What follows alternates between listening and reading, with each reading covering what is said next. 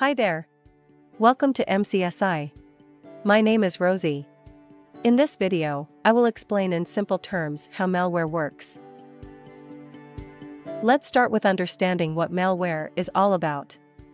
Malicious software is software code written with unethical intentions. It is designed to cause damage to a computer or a network without the user's knowledge. Malware is written for a variety of reasons. It is used to steal confidential and sensitive information from the infected target. It is used as a tool to commit financial fraud, to steal banking information and money. Malware has long been used for spying and espionage purposes, to gather intelligence about unsuspecting targets. So how exactly does malware work? Let's talk about its life cycle in phases. The goal of the first phase is to gain entry into the target system or network. This is typically done by exploiting a vulnerability or by deliberately using social engineering tactics to deploy the malicious software program. Once the malware has gained entry, in the next phase, the malicious code begins executing. This is when activities like stealing data, backdoor setup, deletion of important files, etc. take place.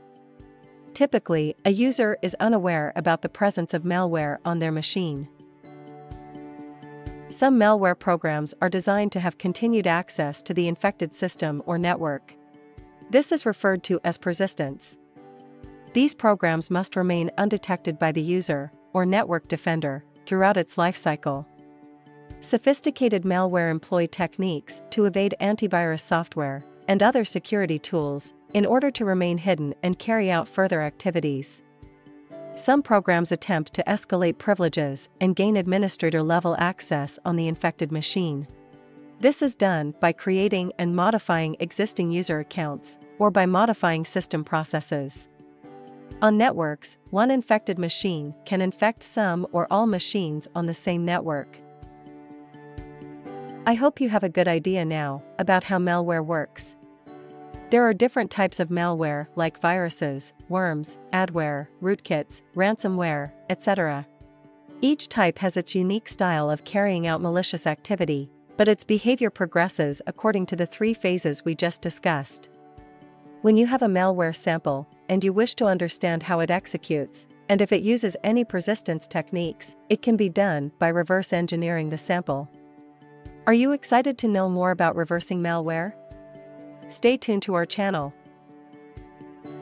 If you liked this video, please hit like and share this video on social media. Don't forget to subscribe to our YouTube channel to receive more videos like this one. Join our online community of students learning useful cybersecurity skills if you haven't already. To register for a free account right away, go to our website. Happy learning and see you soon!